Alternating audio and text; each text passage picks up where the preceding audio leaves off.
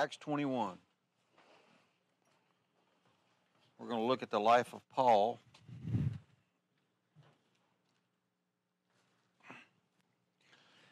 Ron and I have been talking about this from his study in James when he went to this passage and saw how James dealt with Paul and how Paul was vulnerable to go back to the law, go back to the temple and perform this Nazirite vow, all in an attempt to win over the legalist in Jerusalem. So if you're in 21, let's pray. You know the procedure. Confess sin. And let's go to the Lord. Well, Father, I got plenty to confess. And so there it is.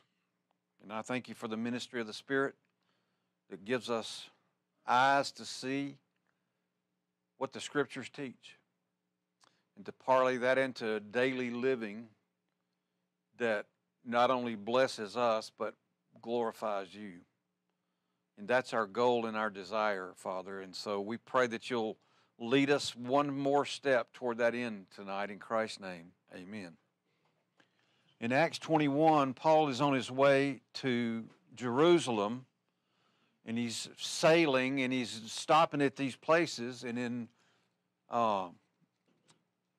it says in 21, it came about that they set sail, they went to Rhodes, and they ended up in Tyre. For the ship had to unload its cargo. That's verse 3. And then 4, after looking up the disciples, they went and found the believers in the church, and we stayed there 7 days. And they kept telling Paul, and here's a key phrase, through the Spirit.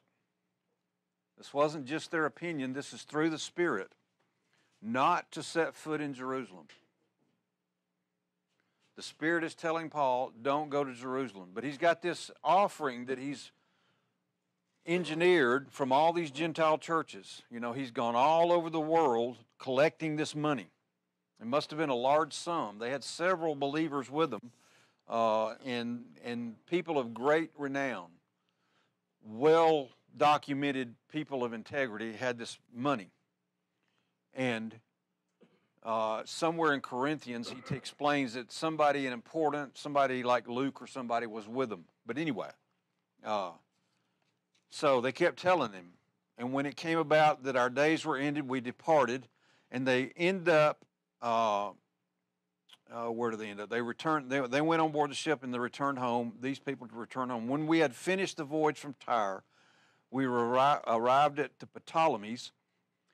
We greeted the brethren, and he stayed with them for a day. And on the next day, we departed and came to Caesarea, entering the house of Philip the evangelist, who was one of the 7. We stayed with him. Now, this man had 4 virgin daughters who were prophetesses.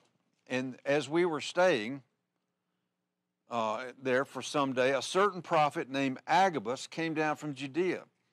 And coming to us, he took Paul's belt and bound his own feet and hands and said, "This is what the Holy Spirit says.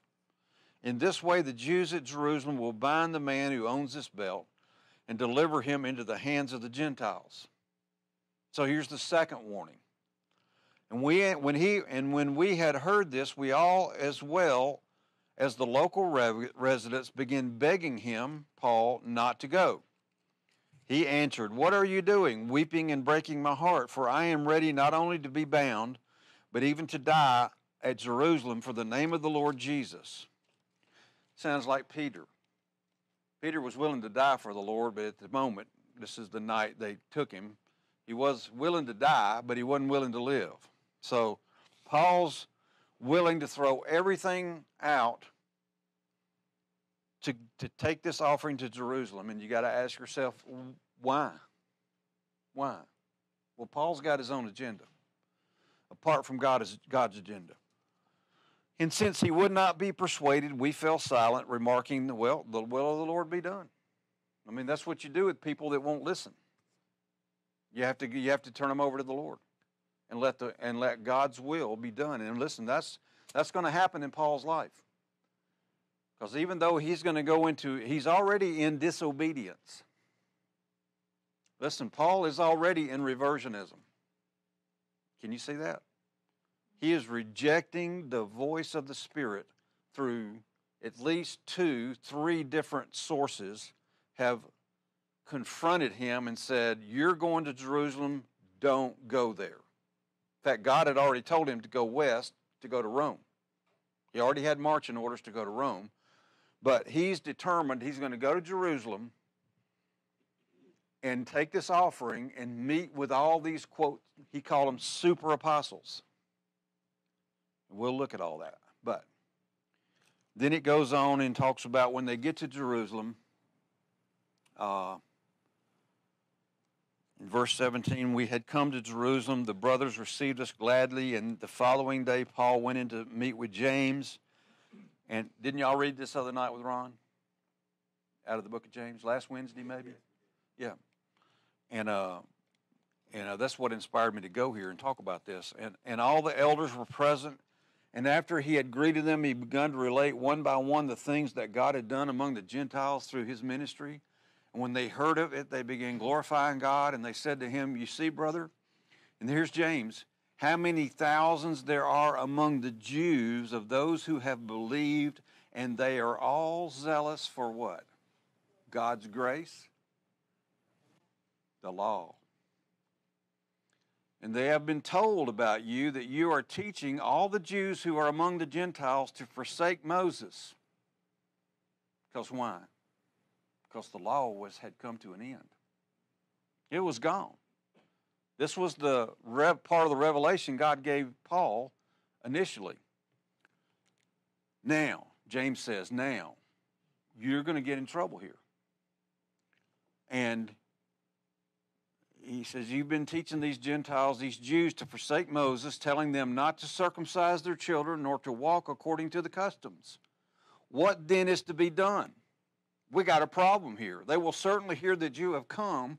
They're going to come and be angry, which is what happened. Therefore, do this. We have 4 men who are under a Nazirite vow. Take them and purify yourself along with them according to the what? The law. Pay their expenses. Let them shave their heads. All will know there is nothing to the things which have been said about you, but you yourself walk orderly, keeping the law. Do you think Paul was still keeping the law? Not a chance. Everywhere he went, he explained that Christ was the end of the law. The law was done.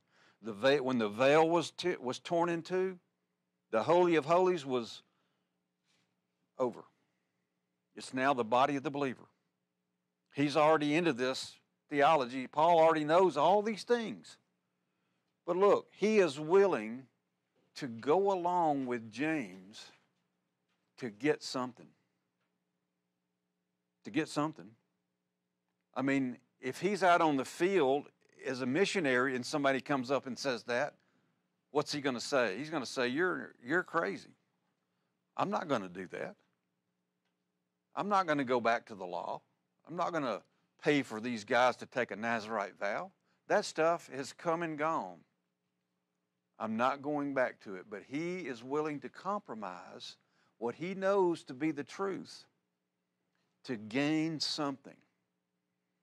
And it's presented to him in the guise of bringing the church together, the legalist and the Jews and Gentiles together for the sake of unity. I don't know if you've ever been to other churches, the normal denominational churches. The church I grew up in, they said, we don't really get too deep in the Bible. It causes divisions. Seriously. They would prefer we just love one another so that we can maintain unity, which was really more like a social unity, not a spiritual one. Anyway, let's look at a few ideas. The Lord himself had met with Saul, who became Paul, giving him the most complete revelation and explanation of the divine plan and how the scriptures fit together. Paul had the revelation. Without Paul's understanding of the whole Scriptures, I don't believe we can understand it accurately. People misunderstood it. The people, this is my view, believe it or not. The people who had the Spirit all through history, in the age of the Gentiles, in the age of the Jews, in the church age, the people like Simeon, who Mary and Joseph met on the temple steps, who had the Spirit, he understood what the Scriptures were teaching. People all along the way that had the Spirit could understand. The Spirit was available to anybody. Jesus said, all you got to do is ask, and the Father will give you the Holy Spirit. Anybody could have had the Holy Spirit all through history. They could have understood what the Scriptures were teaching, but Paul came along and summarized the whole thing with his teachings. So, that's who we're going to appeal to to deal with his problem here.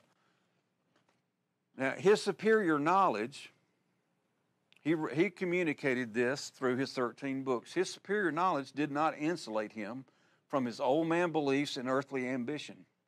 That's Acts 21. God used his failures, but look, listen, here's what's beautiful. This is beautiful, and you need to be grateful. God uses our failures to reveal to us the root issues that need to be changed in our heart.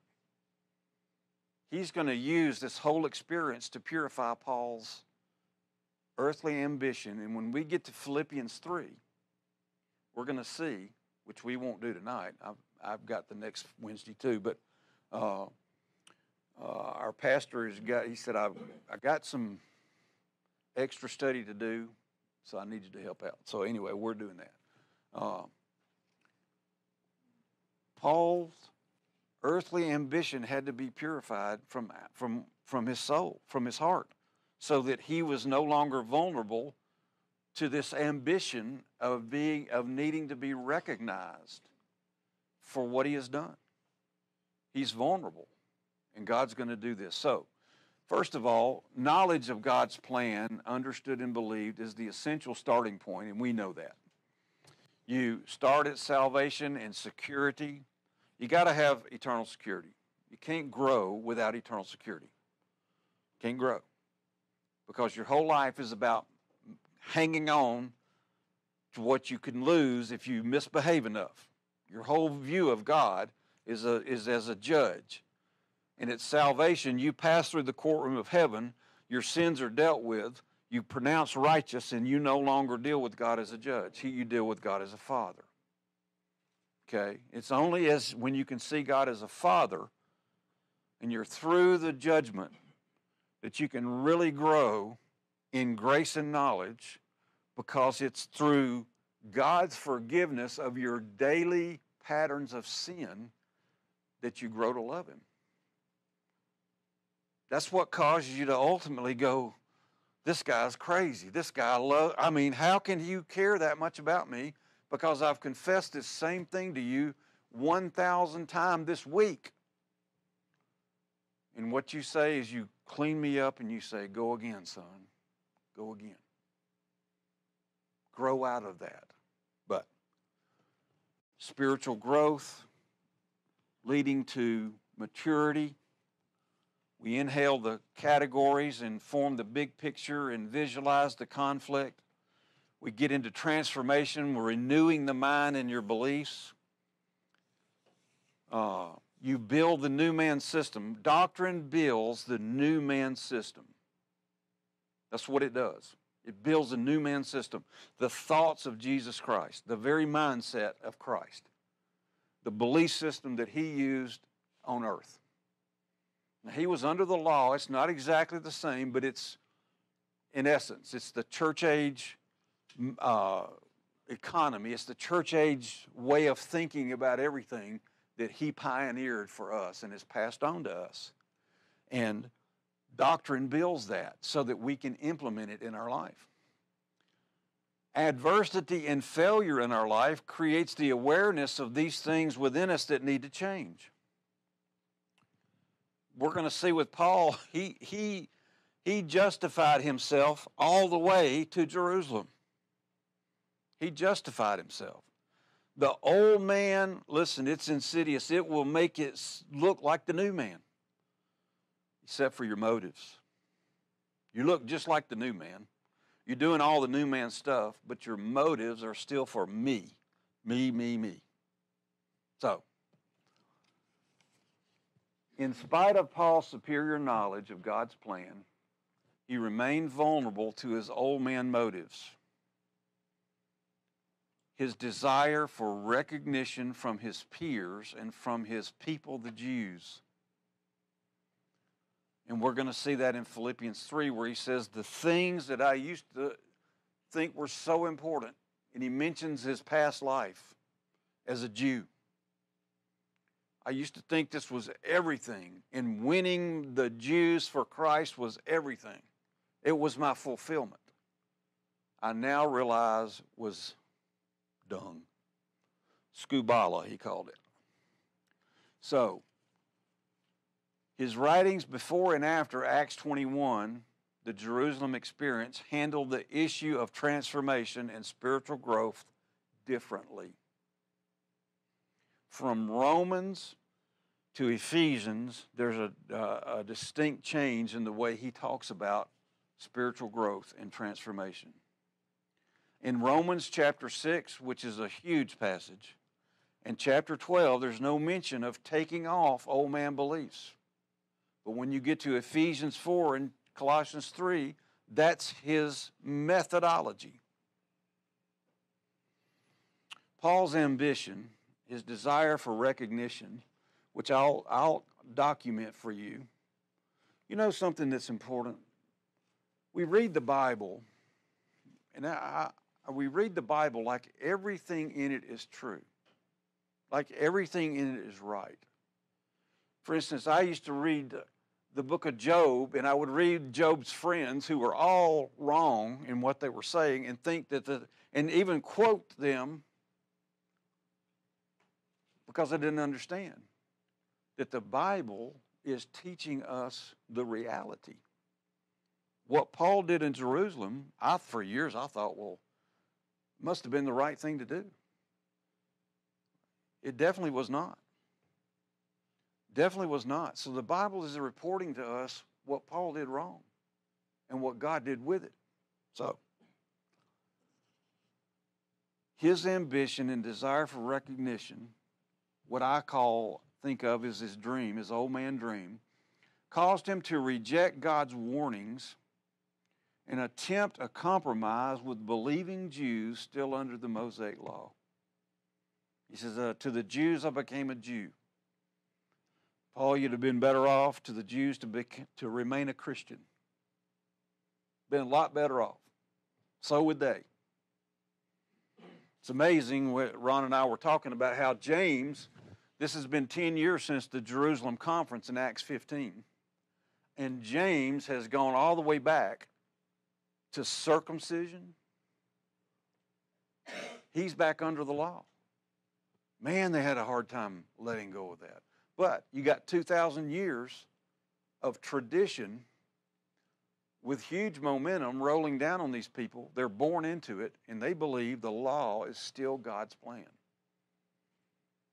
It was Paul who came along and explained literally dispensations. You don't really understand the dispensational scheme until you get to Paul. So, his knowledge was incredible. So you got Acts 21, 10 through 14. You got the one before is the believers in Tyre. Then you got Agabus.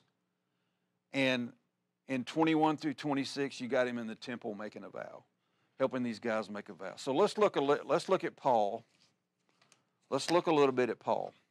And so I've done a little profile. Saul of Tarsus.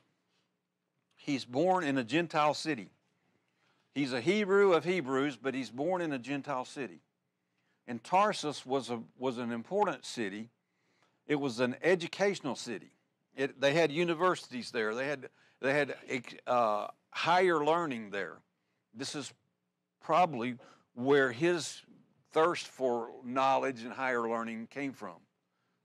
His father had settled there. His father was a Pharisee, and they were strict Jews. He says, I was circumcised on the 8th day. That's the right day to have it done. I was a Hebrew of Hebrews and all this stuff. He's so proud of all that. He's named after the first king of Israel, Saul, who the Jews, see, we look back on Saul and think, what a failure. What a dummy. But they didn't feel that way about Saul. Saul was the first king. He was a great man. And he had his spiritual failures. But you know what? He was way more moral. He was way more orderly and kept the law than David. God loved David because of his heart and his faith and his willing to give everything to God. The Jews loved Saul. So, he's proud of his name, and I'm going to tell you, it didn't take him long as a Christian to get rid of it. Paul's small figure compared to Saul's huge figure, he renamed himself Paul the Little One. We believe indicating his humility as he compared himself with Christ. Rather than comparing himself with Saul, who he is named for, he started comparing himself with Jesus, and he realized, oh gosh, I'm a little bitty guy. And that's his humility. It's a wonderful thing. Tarsus, an educational center of the Roman Empire. It was often compared with Athens for its educational emphasis, if that means anything to you. Athens, Greece was one of the great educational centers. Look, what went on in Athens, Greece, 500 years before Christ, is still impacting you and I today. With their philosophical understanding, their logic, their architecture, medical stuff, all many things, the language. So when Tarsus is compared to that city, it gives you kind of a flavor for what was there and what Paul grew up with, at least until he was an early teenager, because probably at 13, when he became an adult, we believe he went to Jerusalem. We believe he moved to Jerusalem and sat under Gamaliel. You know, Gamaliel, there was Hillel and Gamaliel, and they had these schools. And you'd send your child there who aspired to the Sanhedrin, aspired to the ministry. And so Paul aspired to be a great leader in Israel. And he was not only very politically savvy, but he was great with religion, and he was a follower of the law. He was very devout. And he was sent there at an early age and sat under Gamaliel. But I'm going to tell you something. He didn't learn a lot from him. Gamaliel, in Acts chapter 5, when Christianity first came about, and they arrested Peter and James, and Gamaliel said, I'm going to caution you. If this is of the Lord, there's nothing you can do to stop it. If it's not, it'll phase out itself. He said there's been 5 other messiahs just like this. But if this is of God, you don't want to get yourself in an opposing position to what God is doing. But this is Acts 5. By the time you get to Acts 7 or 8, what's Paul doing? Persecuting the church. He didn't listen at all. Part of that was his personality, his tendencies. Acts 22 tells us he was a Roman citizen. And my reading has taught me that being a Roman citizen in these outlying areas outside of Rome and Italy meant that you were automatically aristocracy. Wherever you went, if you were a Roman citizen, there were not that many of them. He was born one. His father had somehow become a Roman citizen. And so he thought of himself very highly. It gave him position and prominence in the Roman world. He's a Pharisee, son of a Pharisee, very strict adherence to the rituals of the law, blameless under the law. sent to Jerusalem at age 13 to study under the great Gamaliel, whose warning in Acts 5 he rejected. In Acts chapter 7, verse 9, we learned that Paul was a member of the Sanhedrin. He was a member of the synagogue of freedmen, which was a group of guys, and they debated Stephen. This is who Stephen's great debate and discussion was with these guys. And he was part of that.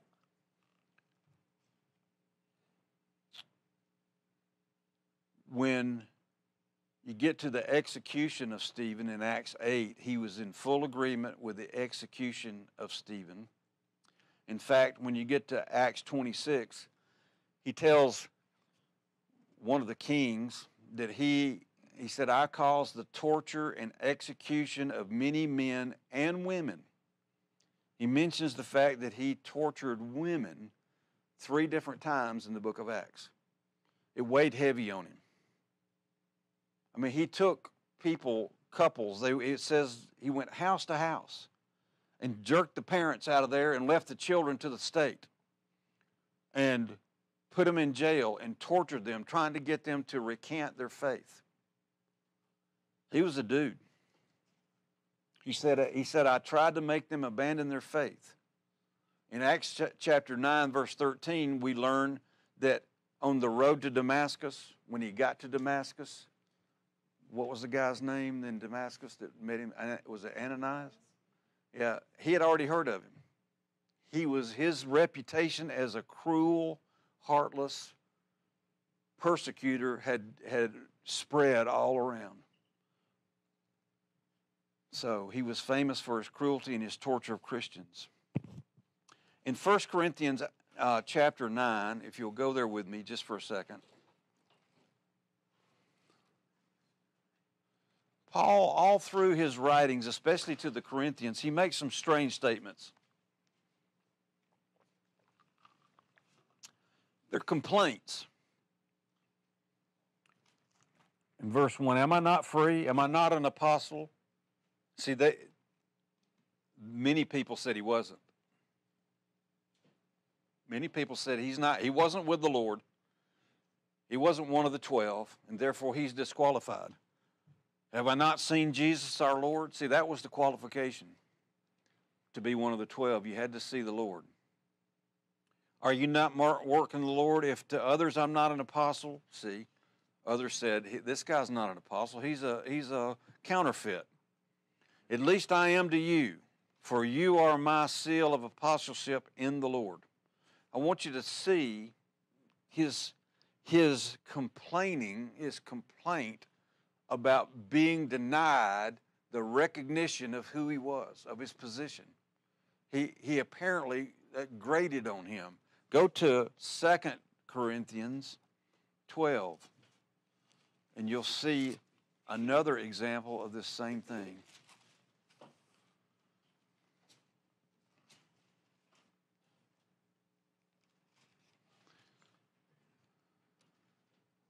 And he says in verse 11, I have become foolish. You yourselves have compelled me. He blames them for it. Actually, I should have been commended. I should have been praised by you. For in no respect was I inferior to the most eminent apostles. He calls them super apostles. Peter and, John, these super apostles that everybody thinks are so great. And he's comparing himself to them.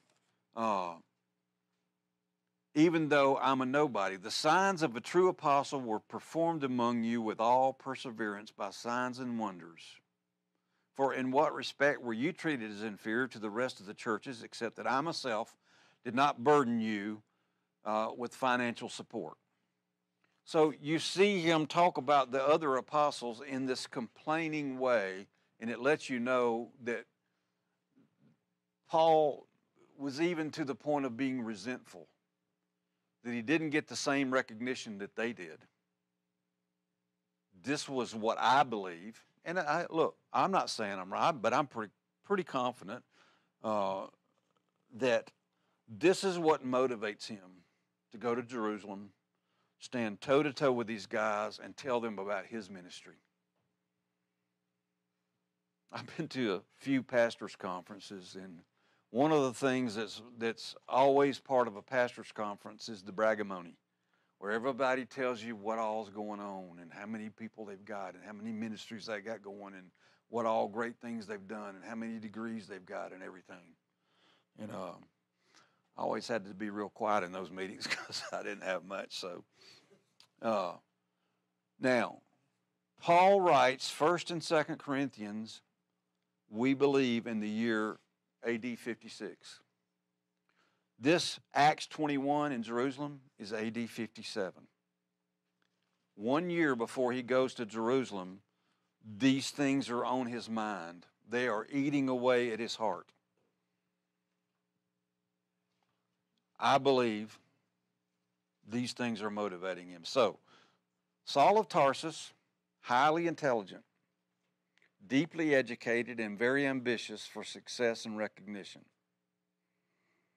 There's nothing wrong with, it's normal to desire praise. Praise from others indicates you're doing something good. It's a good thing. Praise is a good thing. But it easily gets hijacked by the sin nature and becomes a need. And we'll see that. He made himself, look at what he did. He made himself very visible in all of his endeavors. When he persecuted the church, he had to be out front. When he got all the Christians persecuted in Jerusalem, that wasn't enough for him. He went and got permission from the Sanhedrin, the elders, to go to other cities and persecute. I mean, he had to be he was very out front and visible. Everything he did was that way. He appears to be hurt or upset that the churches didn't readily identify him as an apostle. I mean, it's understandable that they didn't. I mean, he doesn't look like any of the rest of them. He didn't walk with the 12. He doesn't teach the same thing that they're all teaching. He teaches something different. And listen, he went round and round with people about that. He writes the book of Galatians to the Jews, basically to the legalists, to help them understand the law is over. Nobody gets saved by the law, ever. Listen, the Jews took the law and turned it into a system of salvation. You were good enough if you kept the law, and God would approve of you if you kept the law. It was never meant to be that. Never. It was a teacher to show you that you couldn't be saved. It led you to Christ. So, he compromised divine revelation given to him by Jesus himself so that he could get along with the legalists in the Jerusalem church. So what do you do with that? You know, if you're with some people in a social setting, you get along. You know, if you're out to dinner with some friends and they speak up and they got some legalistic views, I mean, I believe the issue is your desire and your motive. If you have a desire to edify them and you do this under the ministry of the Spirit, you can be quite appropriate to share your belief. But to confront people because they have wrong views in social settings is generally not helpful. You just look like what you look like. But this is not the social setting. This is Paul with James, the leader of the Jerusalem church, where he should have stood strong and looked James in the eye and said, remember the Acts 15 conference? Remember what we came up with, the letter we wrote to all the Gentiles? And now you're trying to make them go back and be circumcised and keep the law? He should have stood up. He did in Galatians 2. Go to Galatians 2 right quick. Y'all know that passage? With Peter.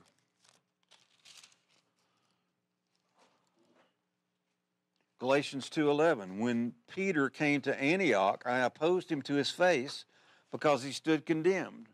Prior to the coming of certain men from James, he used to eat with the Gentiles. But when they came, he began to withdraw and hold himself aloof, fearing the party of the circumcision. See, what is Peter afraid of? That he's going to be criticized. He's going to be separated. He's going to be castigated. So Peter gives in to his desire to belong with his Jewish buddies. So here's Paul. He said, I confronted him before in the presence of all. If you, being a Jew, live like Gentiles and not like Jews, how is it that you now compel Gentiles to live like Jews? So he did it earlier in his ministry, in his life, but when it came down to his opportunity to stand with the big boys, he compromised himself. He wanted something out of it that he was willing to compromise himself. Paul was a judgmental rule keeper personality. Now, the rule keeper personality has a wonderful role under the Spirit. It keeps life orderly. They take care of the boundaries. They keep things running orderly and smoothly and properly. They have the rule keepers are very aware of the boundaries, but they easily become judgmental and condemning, even cruel and inflexible. And this is what, before Paul was saved, he was extremely cruel. I mean, when you take a man and woman out of their home so that their children are left to the state and you torture them trying to get them to recant, that's hard. Listen, over spiritual beliefs. Of course, this was a different time in human history where these things were very important. People did the same things in Europe over with all that condemning one another and burning people at the stake for, 1500, 1600. Yeah. So up until 1600 years later, people are still doing this, what Paul did. Yeah. So you can see that his personality and his tendencies were to be this hard, cruel, inflexible person. He kept the law. Listen, this is how he was with himself. He had to keep the law blameless. He didn't ever let down. Every day that he was supposed to be there, he showed up on time, did the right thing. And look, he thought that by doing the right thing every single time, it protected him. It protected him from judgment, from being called out, from not being praised, from being criticized. It protected him. And that's part of what motivates us to live like that, is we're afraid, terrified of criticism, of being rejected for not doing the right thing. Now, he rejected Gamaliel's counsel, who apparently, Gamaliel is considered one of the 7 great Jews of human history. I mean, his name is still revered. Gamaliel was incredibly wise. I mean, you listen to what he said about the church. Give it time. It'll show itself for what it is. What a wise thing. Now, Paul's ambition to be recognized was a strategy of his old man belief system. It needed to be discarded. The desire for approbation and recognition is a normal and appropriate desire for praise. You see it in every child. If you've had children, look at me, look at me. The desire to be recognized for their accomplishments, for their growth, for what they can do that they couldn't do before. They're proud, and boundaries there are something you're going to have to pray about. I know nobody in here's got little kids, but you got little grandkids. So anyway, I'll leave that to you and the Holy Spirit. But this desire for normal praise gets hijacked by the sin nature. It turns a desire for recognition and praise into an idolatrous method for happiness. An idolatrous method for happiness. I would suggest that somebody in our country who's very, very high up in our government has an issue with that. Can't stand criticism, any at all, and must be praised. That's a weakness. It's not a strength. It's not a good thing. My opinion. You know, for all the good that's there, the conservative principles that are being followed, that's good for the nation. But I'll mind my own business. We form a belief, and out of that belief we form an image of success using inner dialogue to guide us toward that image.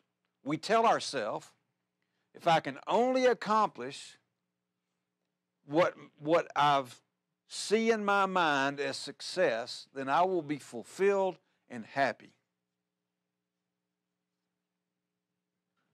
I mean, earlier, and listen, if you're an honest person and you're able to look at yourself, you fight this stuff all through your life.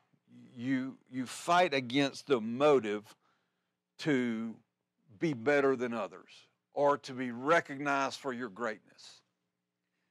You see, the sin nature turns everything normal and good in life into something selfish, all about me. That's what it does. And all of our ideas that form as we develop are about serving me. Paul is still serving Paul. He didn't go to Jerusalem for the Lord. He said he did. He even convinced himself that he did. But this is not for the Lord, or he wouldn't have done what he did. He sure didn't go to the temple and do this vow thing for the Lord.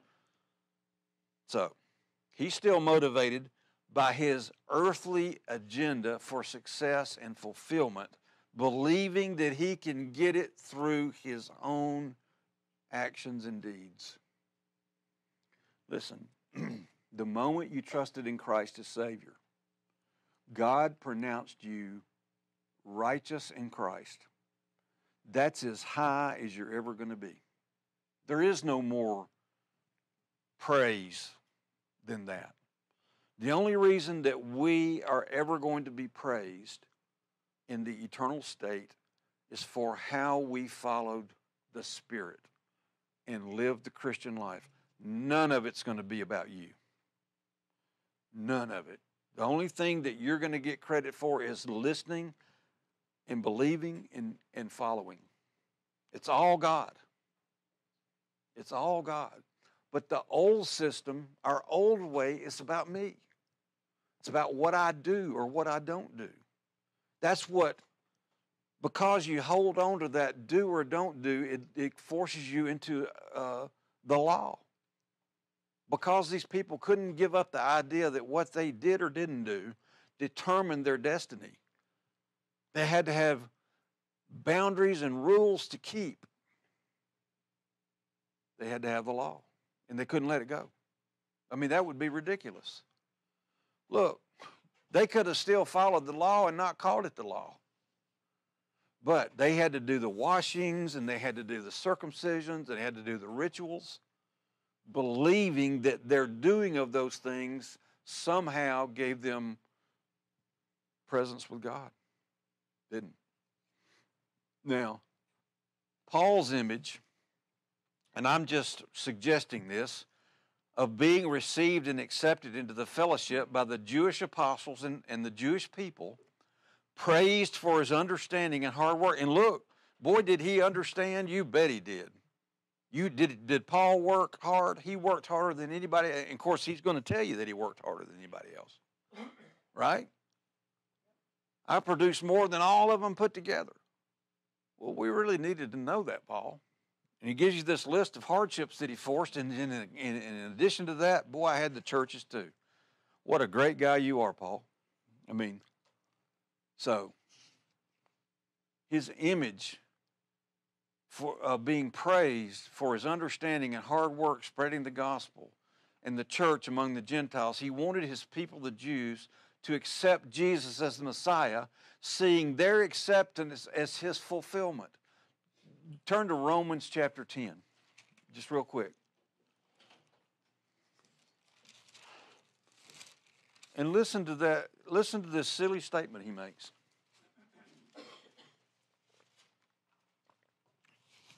This is ridiculous. Chapter 10, verse 3. Wait, it's 9. Is it 9? It's 9. Yep. He says, "For I could wish that I myself were accursed, separated from Christ for the sake of my brothers, the Jews, my kinsmen according to the flesh." In other words, Paul said, I would give up my salvation if they could be saved.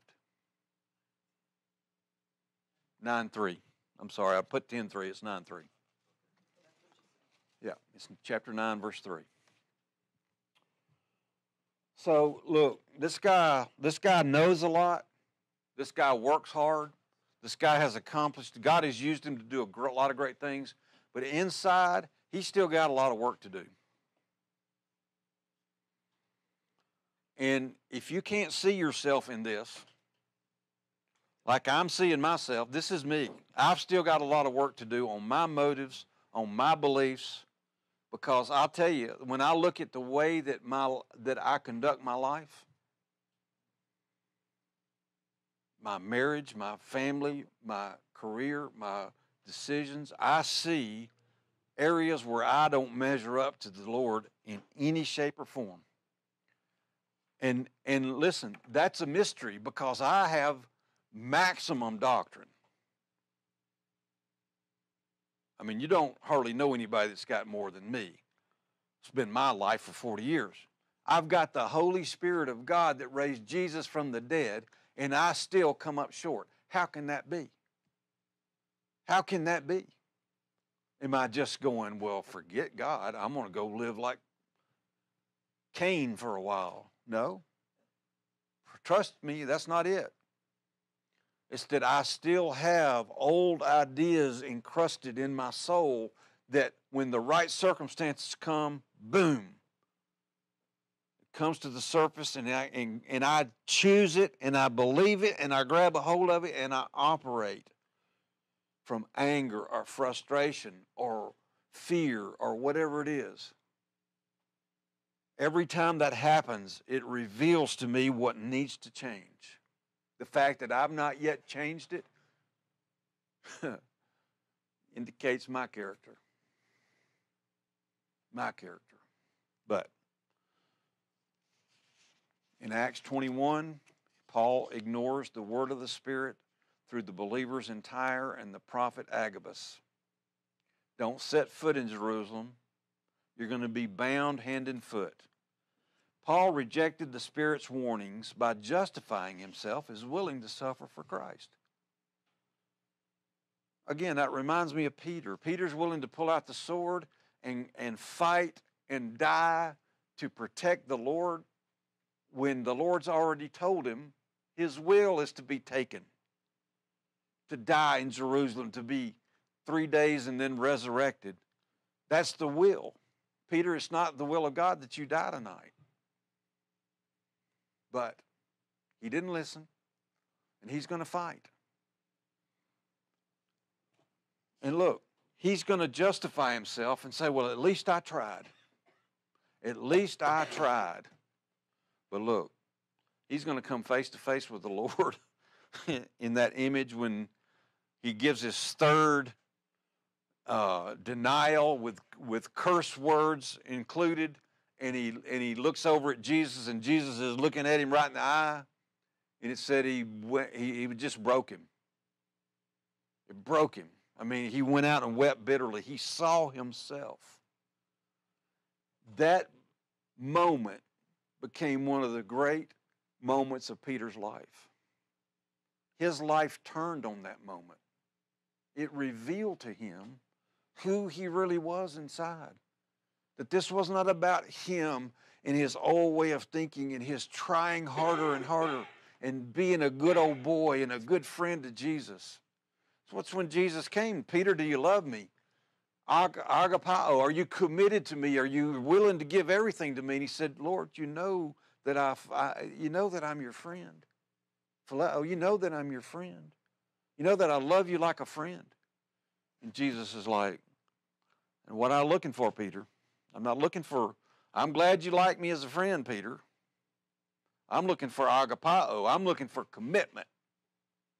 I'm looking for all the way. Feed my sheep. So, Paul rejected the Spirit's warnings. He justified himself as willing to suffer. I'm willing to be bound and even die. He refused to be persuaded, and they were silent. He said, I'm willing to suffer any adversity, telling himself that his motive was to serve the Lord. Underneath his desire to further the gospel was his desire to be recognized for his great genius. When we disobey God about his will, we begin to go backwards.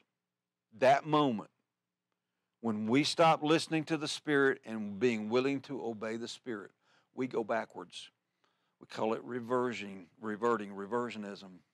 In reversionism, we replace listening and submitting to God with our own justifications, our own explanations as to why we're doing something other than what the Spirit told us to do. The old man motives disguised themselves as Christian motives. This began to happen the moment he disobeyed God. So ask yourself, what are your motives for doing what you do in the Christian life? What are your motives? If you don't know, then that would say you need to invest some time and effort into becoming aware. Where do you fail? Where do you consistently fail in the spiritual life? That would be the immediate area that God would want you to work on and to work on with you in your soul. Because in my opinion, it's just my opinion, it's a very good opinion, based on my study of the Word, that God is all about purifying us, freeing us from our wrong ideas that still control us. Look, I know you guys know a lot. You know more than probably anybody in this city as far as an average believer. But that was still teaching new believers that they must believe and then keep the law. Paul had taught correctly, the law was ended. Legalistic believers were confused by false teaching. James said, compromise the truth so that you can appeal to these legalistic believers and keep unity among us. Of course, Paul wasn't even supposed to be there. He wasn't even supposed to be there. He was out of God's will, period. Nothing good is going to happen when you're out of God's will. Paul's desire for Jewish approval and perhaps fear of disapproval motivated his compromise of truth. He knew better than anyone that the Nazirite vow of these new believers was worthless. It was wrong. His desire for acceptance by his own people. I mean, he's willing to give up his own salvation to see his own people saved. Nonsense. His desire for their acceptance rather than who he was in Christ drove his actions. Listen, the only satisfaction, the only fulfillment that you're ever going to experience in this life that is legitimate is going to come from who you are in Christ. Who you are in Christ. Not your accomplishments, not how smart you are, not how great you are, not how pretty you are, not how famous you are. None of that's going to matter. Who you are in Christ is the basis for your self-esteem, or you don't have any.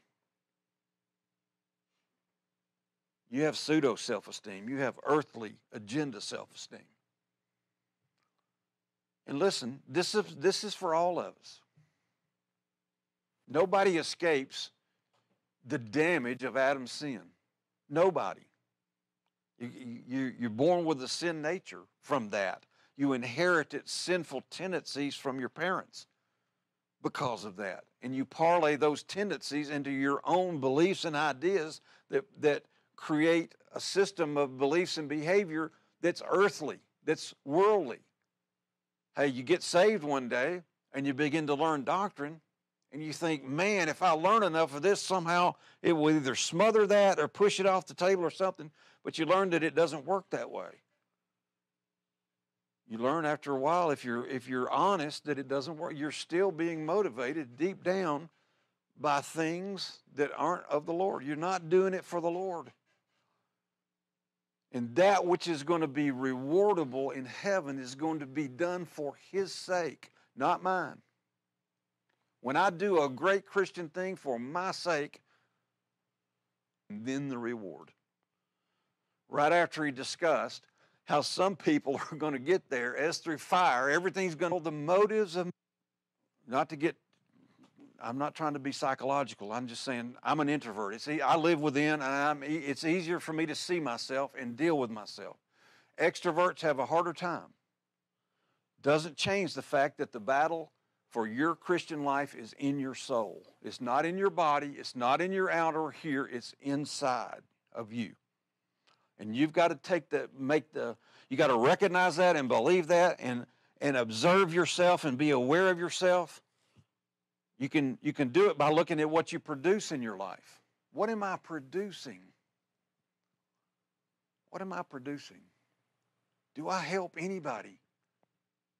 I mean, are people glad to see me coming? So, I'm preaching. This image that he had of acceptance and this inner dialogue that he had from the Spirit, this inner dialogue of this earthly agenda had silenced the voice of the Spirit. He quit listening to the Spirit. Listen, the Spirit speaks to him through other people. Look, he can no longer speak to Paul's soul because Paul has shut him down, called grieving and quenching. He has shut him down. So the Spirit sends other people. He used to didn't have to have other people. The Spirit would speak to Paul, and Paul was sensitive to that. He would listen. But now, so it was through this experience of falling victim to his own earthly ambition that Paul learned that in spite of his superior knowledge, that he still had to be purified of his old man beliefs and habits. This incident happened a year later in 57. So this is right in this period where he's struggling with this whole thing about being, because this is a misunderstood passage. This is where Paul is talking about walking in newness, letting the dead be the dead and walking in newness of life. And verse 6, he says, knowing this, that our old self, our old man was crucified with him. That's positional death of the old man and positional freedom, the breaking of the bondage of the sin nature. This is called regeneration. At regeneration, you get a whole new spiritual system powered by the Holy Spirit.